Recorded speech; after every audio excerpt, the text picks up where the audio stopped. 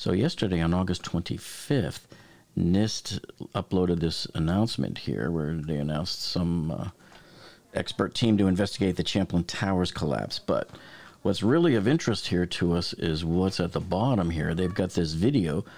Okay, so here we've got a drone flyby here along the beach, and you can tell I'm going to stop this. So I'm going to stop this right here, and you can see pretty much when this was taken. This is the part of the building that they collapsed with the controlled demolition on July 4th. And then the rest of the collapse was right here, and the pool deck was over here that collapsed, and here's the pool. This is the hotel next door. There's the pool where the tourist shot that now famous video looking straight down the garage ramp. This is what's left of that ramp. Now I want to take a look at something here because this gives me a little bit of concern right here and what might be what we call overcrowding of the beams. I don't know if, yeah, this is probably a beam, but as you can see, these don't look like these are overlap rods. It's hard to tell if these rebars are overlaps or not. But what I am worried about is when I see them this close together, because they are not supposed to be this close together like you see these here. Because when you pour concrete, it needs to have a certain amount of space around it to avoid the voids and everything, to make it flow into place a lot better and to obtain the strength that it needs. So when you have rebar rods that are this close together like this is a bad thing, and this is actually forbidden by code. But what I don't know is if these are just overlaps for a joint or not. I'm also concerned about like how unbelievably clean and easily the concrete came off of these textured rebar rods here, as though it's like eating fish and you're just left with the bones. You know, and I don't know if any of this corrosion was pre-existing, if it was already inside the concrete, or if it's from afterwards. But remember, they're taking these photos on the site, so it's only been sitting there maybe a few weeks. I don't know if that's enough to make it corrode to this point or not. So looking at this picture, we don't know if these are too close together. I'm assuming they are. I mean, look at this. You really want to have 1 inch in between these rebars in order for the concrete to flow properly. Okay, now here's another twist in this there. And again, as we look at these here, I'm seeing these down here look like they're pretty close. These here are pretty close. But look at these. There's, I believe there's 1, 2, 3, 4 of them right here. These are almost touching. And that's a no-no. I don't understand how they could have gotten away with that unless somehow they got squeezed together after the fact. But this looks to me like it was formed this way. And if you put these 4 rebar together like this, getting the concrete to flow in between them, and same with these two here, you're asking a lot. This is not going to make a very good, healthy concrete pour. Okay, so they're basically kind of showing us the same scene over and over again from different angles. So they're not really giving us a whole lot, but I'm going to show you something pretty powerful coming up. Now this one here, I'm looking here. This is quite a bit of rusty rebar, and I don't know if this happened because of the rains from the last couple of weeks. Because remember, this is going on about 3 weeks now that this has all been sitting out here. But the other thing that I pointed out even from day one, guys, is look how chalky the concrete is here. And the other thing I pointed out from the very first photographs I saw of the rubble pile the day after the collapse was that why does it look like it's been picked clean? Like when you eat fish off the bones and you just leave the bones. Look, it's like there's zero concrete on there. You would think the concrete would have like stuck, you know, a few clumps here, a little clump here, and a little clump here. But ever since my first day of commenting, I've been pointing this out as to why is all of this rebar just picked totally clean.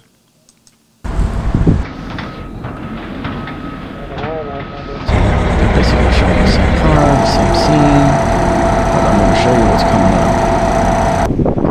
up. So right here, they're giving us a little bit of a first glance of the garage floor. So the whole place basically looks like a hockey rink now.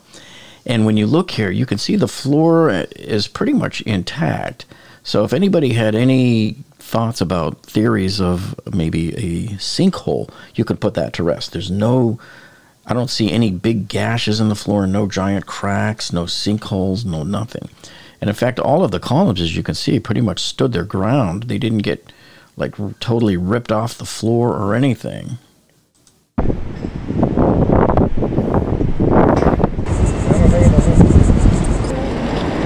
Okay, now this right here, the pool is just to the left of this gentleman here. And so what we're looking at is towards the south. So this is, like I said, it looks like a giant hockey rink now. You're standing on the garage floor looking to the south. This is that 87 Park condo that's right next door. So the pool wall used to stand right here. And this, on the other side of the cones, is that public walkway that goes to the beach between the two condos. I'd kill to be the company that's renting all of these cones to them. Look at this. There's one every 18 inches or so all the way around the entire property. These hoses here are to pump out water that keeps filling onto the pool deck. And we haven't really gotten a clear answer if it's leaking from underneath or if it was from the rain.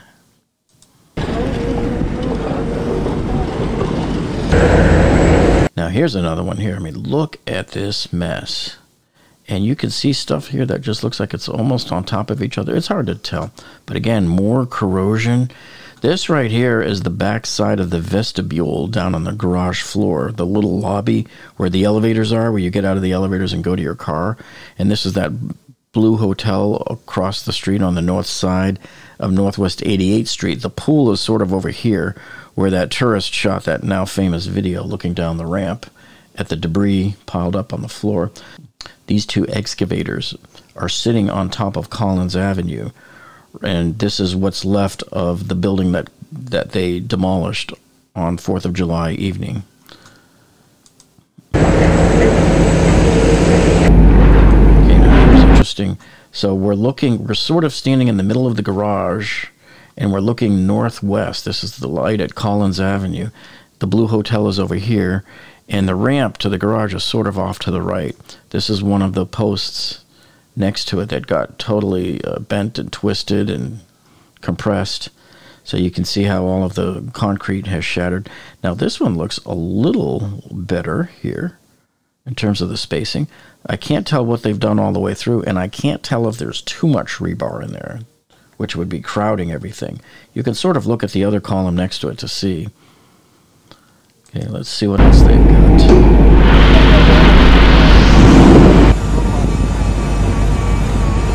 You can't really tell where on the site this is. Now this one, I wish they would show us more of these columns or indicate like exactly where it is. But I'm really concerned about all of this corrosion at the bottom, and it really got cracked. That probably just happened from the punch shearing, because it looks like everything just came all the way down to the bottom there. But I mean, it sort of held its own at the bottom. It sort of stuck there. It didn't get sheared completely off. And I'm not sure if there's any point there where huge amounts of water would be coming in. I don't know if this is coming in from rains or where at this point. But I would really love to know which column number this is.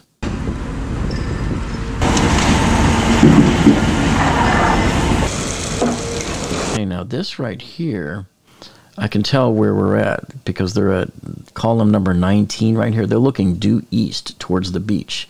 So these excavators are on the ocean side of the edge of the property. I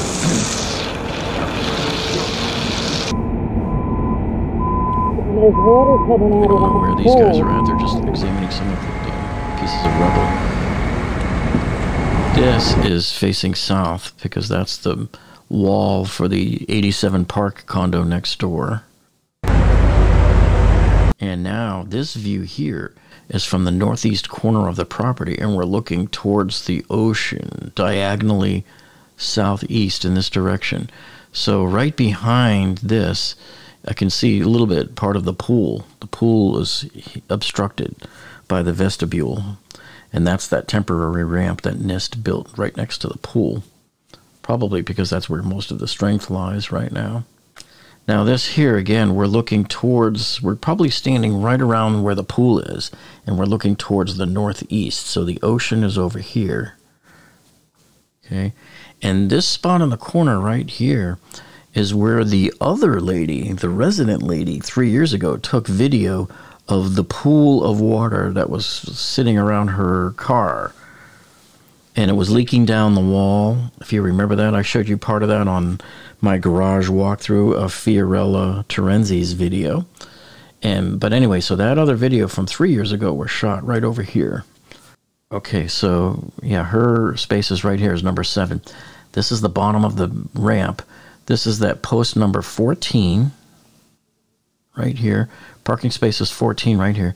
This is that post number 27, the real famous one now, where we think this is the southernmost border of the building. So the building, this column right here for 27, which should be L9.1, some people call it L10. This is the one that compressed down, one of those 4 or 5 columns that failed. This would have been one of the other ones here, and possibly this one here.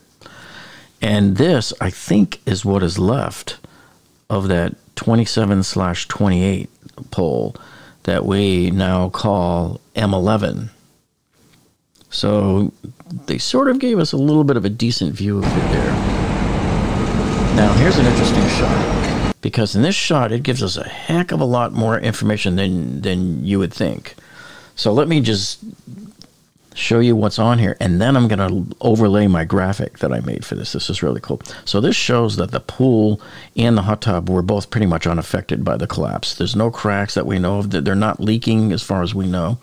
And in fact, the very first picture that I saw the morning of the collapse was the bird's eye view of this pool showing perfectly blue water.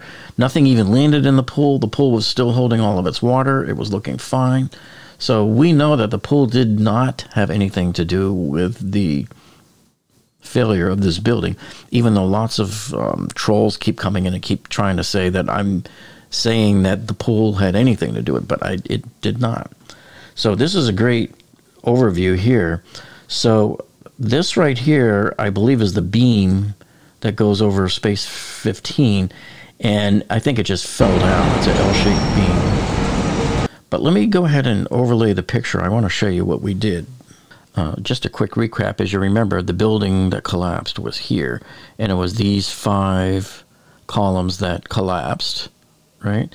And so what I want to show you here is this is what I did. I made this overlay on top of the picture here to give us a better view of what was going on. So here's the ramp, and the reason why I put this little picture right here was because this is the picture that the tourist had shot, that video, if you remember.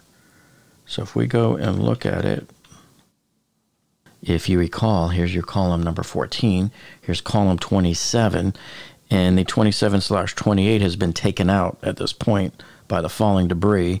So we know the debris field is sort of behind 27, and it looks like some of it might even be near it or in front of it, but most of it is behind it. So that's why we're showing it right here as ground zero, being in this area. All of these little stars here, these represent the rubble pile that we were seeing in the tourist video. So now we have a better idea of where we're at and where everything occurred here. And so here is, I marked all the parking spaces here for you. I numbered them all. And even in 78, I put that puddle. That's where the pool contractor that came in to look at the pool 36 hours before the failure said he saw a big pool of water in space number 78. Okay, and so coming back here to these columns, I circled the 5 columns here. See this yellow band? This represents the building footprint, approximately. So we know that the southernmost border of the building was right here where these 4 columns are. And so these were the ones that buckled and failed and caused the building to collapse. So what happened here is everything to the left side of this line is underneath the building. Everything to the right side of this line is outside the building. So this is still inside the garage, but all of this is underneath the pool deck. All of this right in here, pool deck. Everything you see here. So these 2 right here are smaller columns. These are all 16 by 16. Everything in here is 16 by 16. Everything outside the building is 12 inches by 16 inches. So that's why I said that these were weaker, such that when the pool deck came collapsing down with that punching shear, that it likely just collapsed this particular column right here, which is M11. And since it was tied to 27 here, or M10 or M9.1, depending on how you want to call that, but it was tied with a beam here and likely pulled it and torsioned it and caused everything else to collapse at the same time. Okay, and now this is the temporary ramp that NIST built to get in and out of the area here. And remember, this is the post that has the number 14 stamped on it at the bottom of the ramp. And we could clearly see that from Fiorella's video of the garage. Here's the screenshot of it here. Okay, so this obviously did come crashing down from up top. And here's a bird's eye view of it. And forget this column number, I had it wrong. I was always using this bottom line as a placeholder for everything related to here, just so I wouldn't forget. But this really should be M11 here. But at least I got the 27, 28 correct on here. And there's your post for 27. So this whole thing just came basically crashing down from the ceiling. So let me see. So this column right here, the one that I think may have been the cause of all of it, the one that got the whole dominoes to start falling, this column is really this one right. It's right smack dab in the middle of this planter. And of course, you know, the other guy from the that other channel was making fun of me because I showed this on the deck, like, you know, trying to represent heavy equipment that might have been brought in to install these palm trees and maybe even to remove them. Or maybe they even brought in forklifts to bring in all of these pavers when they installed the pavers in 1996. Maybe that added more stress. We don't know. But let me show you something. And I've showed this many times to you folks already since early July. And that is when you look at this bird's eye view of the pool deck, you can see the exposed area right here. Here's where that column is, that 27/28, which is M11. He's right in the middle of this planter. This was the planter that was added in 1996. So the original architect's plan only had this on it. So even Josh over at Building Integrity had mentioned it on his video about a week or two ago that he couldn't understand. He was looking at the floor plans from the architect and he goes, I don't know what these are. They're not on the floor plan. And I told him later on that they came back in 1996 and I showed him the plans. I gave him the name of the drawing that shows these plans where they added these planters, and even the palm trees are showed in one of the drawings. But this was the space where they explored into that concrete deck on the pool deck last year, the contractor. And here it is later on, still exposed, and they never filled it back in. So this is what has me the most alarmed as to why this happened. It is no surprise that this hole here was dug right next to the column, which is right here. I mean, you can't ignore the fact that something's wrong here. And this was the one, I don't know if we still have any of those other pool pictures where I showed the Bob's barricade. Yeah, there it is. See that? So even months after they had dug those holes, there was, I made my arrow here showing, hey, why is that Bob's barricade there right next to that planter? And there's our pooling of water that we keep seeing on all of these MLS photos along the pool. Now, this is a view from probably the easternmost portion right next to the pool, and we're looking diagonal again, northwest. Here's Collins Avenue. Here's the Blue Hotel next door. The pool is right here, where the tourists heard the noises and came over here and shot right down the ramp. Here's your ramp. Here's your column number 14. Space number 14 is right here. Here's your other column, number 27, right here. And again, a myth that they keep avoiding showing me a close-up right over here, the one that we really need to see what was happening over there at that column 27/28. So this obviously fell off the ceiling because right here is the main drive in this area. And you could see that it landed on other debris, so it's sort of sitting at an angle. So this did indeed come crashing down. It's a huge, deep beam, if that's what it is. It's an L shape. So let's take a look at the framing diagram real quick. Okay, so now coming back to the video, I'm going to see if there's anything else that really jumps out at me. Nothing really there. Okay, so as we look at the lobby framing plan, here on page 31 out of 336 of the original 1979 floor plan, I'm going to zoom us in a little.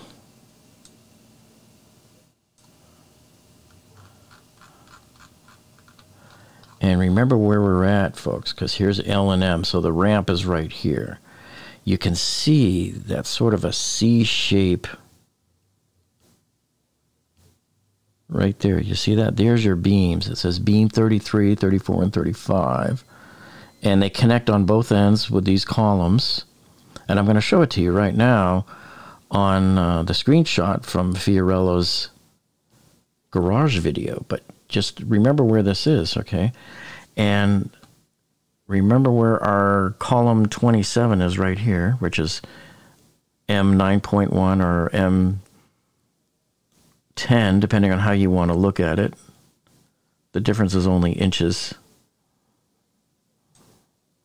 See how you have 9.1 here and 10, and goes right through here. These are the southern border of the building. So these right here are those columns that collapse. So you can see its relationship to it. It's basically 1 over. Here's 27 right here. For parking space 27 is right here. And those beams go right here like this. So here we are looking at Fiorella's video of the garage. And I did a freeze frame here, a screen grab. And here you can see that big C shape. It starts over here on 28, goes all the way over there, comes over to here like this, right? And then it comes back over to here. So you can see how tall and thick that thing is. That's what came crashing straight down onto the floor.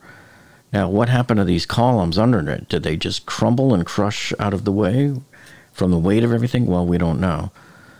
But that's that piece that we were looking at. And also, when you look here, people always ask me, well, why were these columns so thin? Yeah, we don't know. These are 16 by 16. And if you compare these columns now, I don't know. Let me see.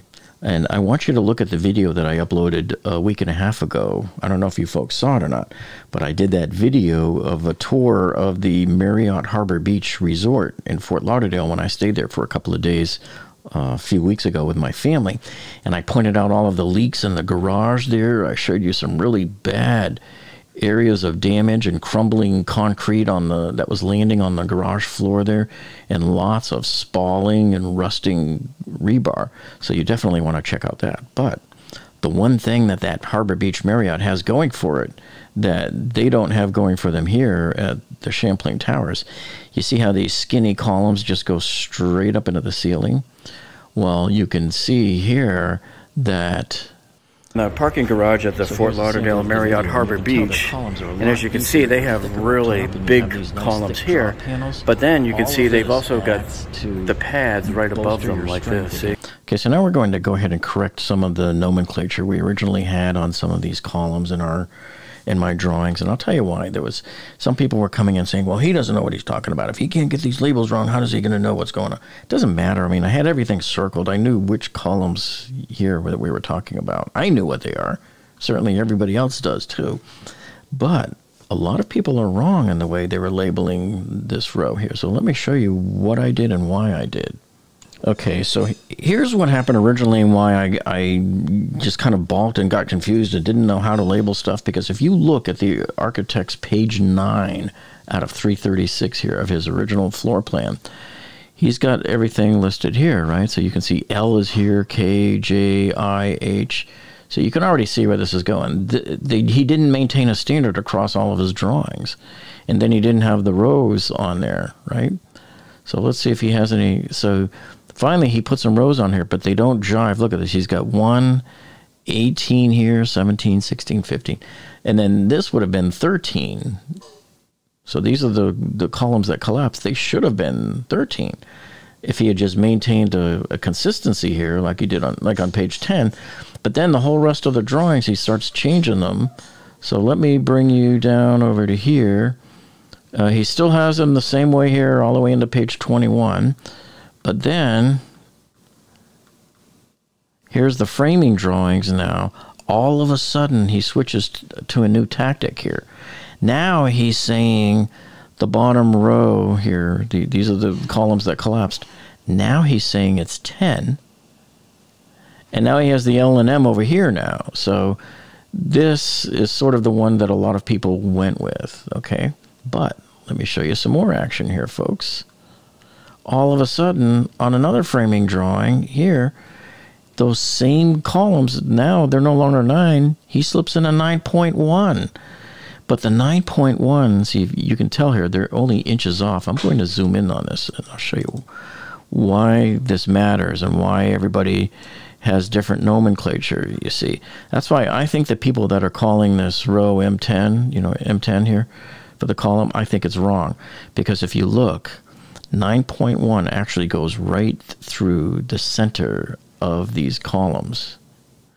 I don't know why he has this 10 over here, except that if we come over here, there's probably something further on over here. Now he's got a 10.1 on that side. So this guy's all over the map, literally, with the way he calls it. So you could either call this guy M9.1 or M10.